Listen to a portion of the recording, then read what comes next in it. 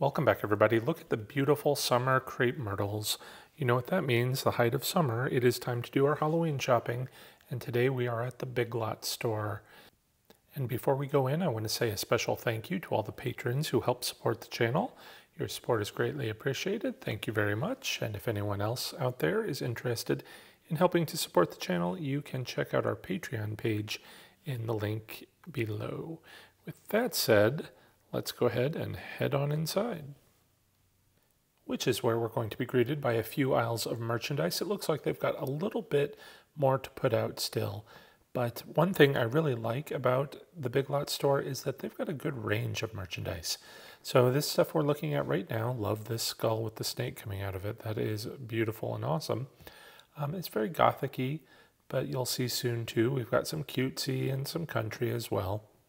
But this would be my favorite of the aisles. Let's see what this does. So they have a lot of skulls, a lot of this sort of just general creepy decor.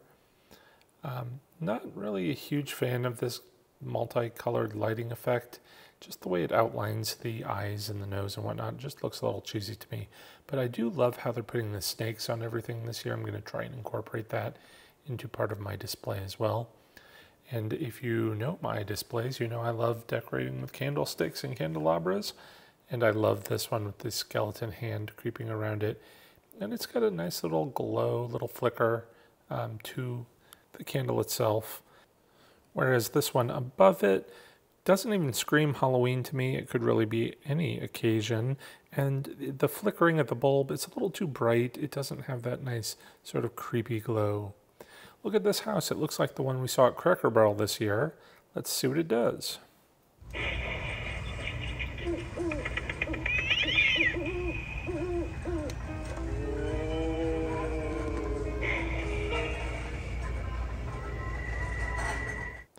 All right, so I know we've seen that a couple of years in a row.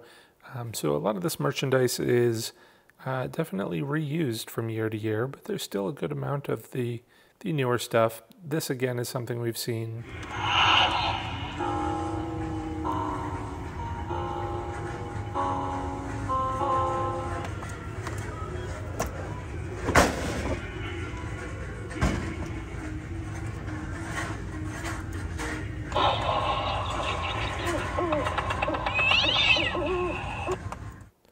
They're kind of fun. They make for nice decor, but I can see how that would get pretty old pretty quick. All right, interesting skull colors there. We've got some, again, here's a rose. I don't know what the rose theme is this year, but that doesn't exactly say Halloween to me. And look at that, like silver. What is that on that pumpkin? Are those bones?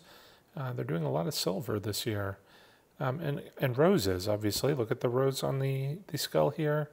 With the crow, it looks like they're kind of mixing a little too many themes going on there for my taste. All right, we do have some candles, a couple of different designs on them, and some tumblers. I think we're getting a little too many tumblers everywhere. It seems like it might just be the quick and easy and cheap decor to make, but I don't know, it doesn't really add much to my Halloween experience.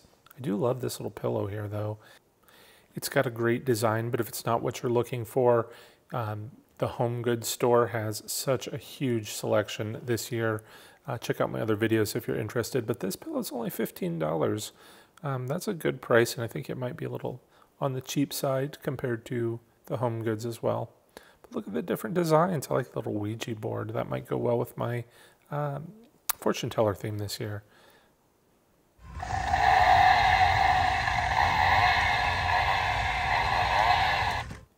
Not sure if I can work in a chainsaw anywhere, but, you know, those are kind of fun as well. Look at this creepy girl. She's actually sitting on a swing, it looks like. You can't, there it is. So I'm guessing she's going to rock a little bit when we turn her on. Don't you want to play? Come closer. I've got a secret.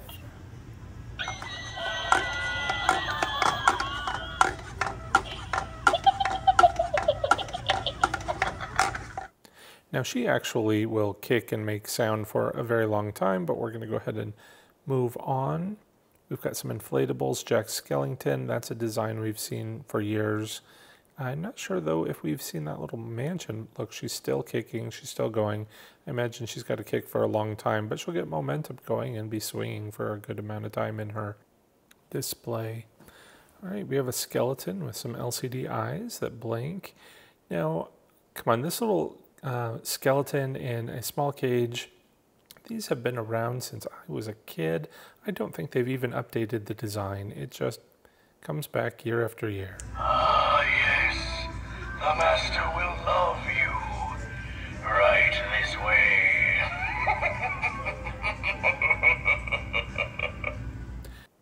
I really love the way he started flashing there at the end. It really added something to that Reaper skeleton. Right now we're getting into some more of the just general decorating, sort of cutesy stuff. Nice little wreath. It's very Halloween. Nice orange and black colors.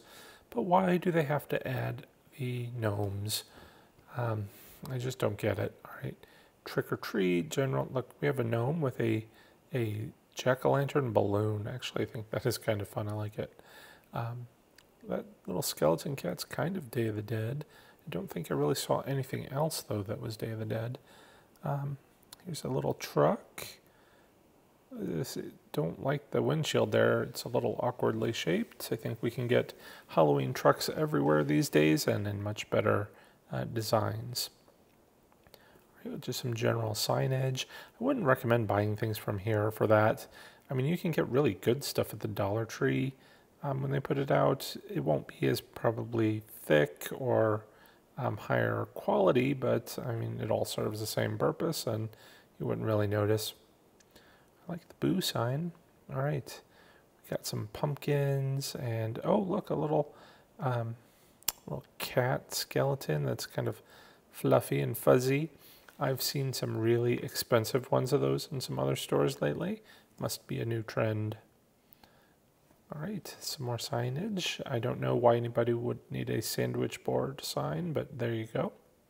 We have dish towels. If you haven't seen my tutorial on how to make these dish towels into pillows to put around your house, I definitely recommend checking it out.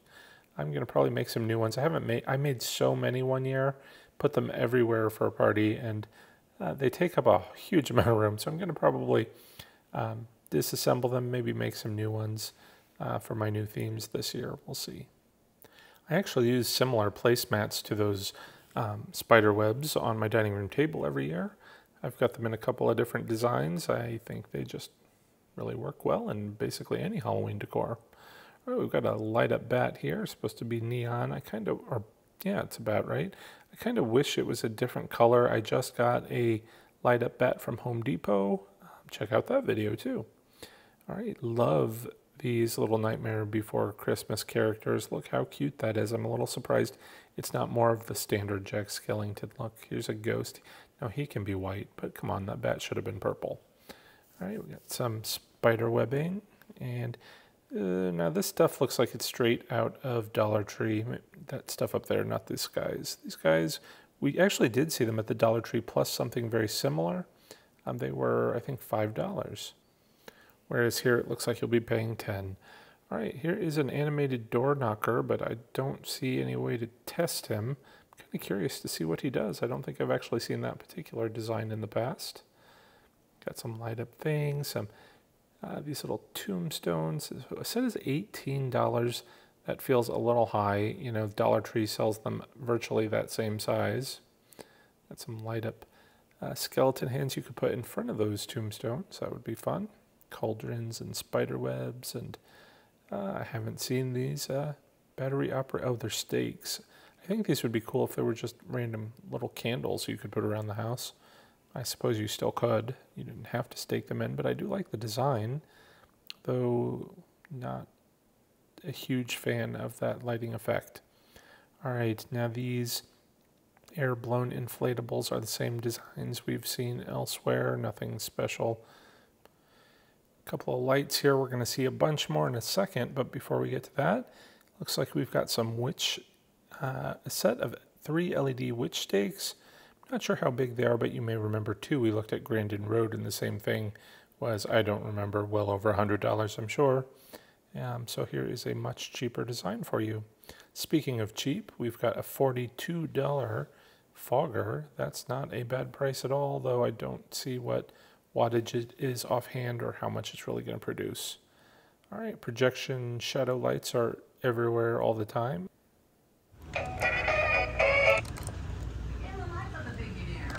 From my laboratory. All right, singing string lights, I think those would get old again very, very fast. And then we have some more light up string lights, lots of different designs. It looks like these are LEDs, so that's good. Not a bad price. All right. In the aisle, we've got some scarecrows. And then if we make our way to the front of the store, they have this, kind of reminds me of like the Dollar Tree, Dollar Spot area, but these are up to $5, I guess, and I think that's their opportunity to make it look like it might be worth more, because this stuff looks kind of neat, the mugs and whatnot. But as we get toward some of the other shelves, you're going to see a lot of this is very Dollar Tree-like, and then they start at pricing like $3. For instance, you know we've seen these little tombstones at the Dollar Tree every year forever. For $1, they want $3 here. And then again, little wall hangings, and just look at all this little tchotchke stuff. That was only $1, so that's not too bad. In fact, actually, that might be better than the Dollar Tree, but any of the stuff that might be $1 is fine. I wouldn't have paid any more than that, though. A couple of beanie hats, and then we've got some soaps at the end. I always like to put out different soap dispensers for Halloween, depending on whatever theme I'm doing. You can always find something. For instance, there was that vampire soap right there. I haven't really seen much of that before, but that would be great with my vampire theme. But you've got ghosts and skulls and pumpkins. Certainly a lot to choose from. All right, well, that pretty much brings us to the end of the Halloween selection. I do think there will be more to see a little bit later in the season, so we'll be making another trip out, hopefully, to see what updates they have as we get closer to Halloween. So if you want to see those, be sure to stay tuned and be subscribed. So until then, take care and happy haunting.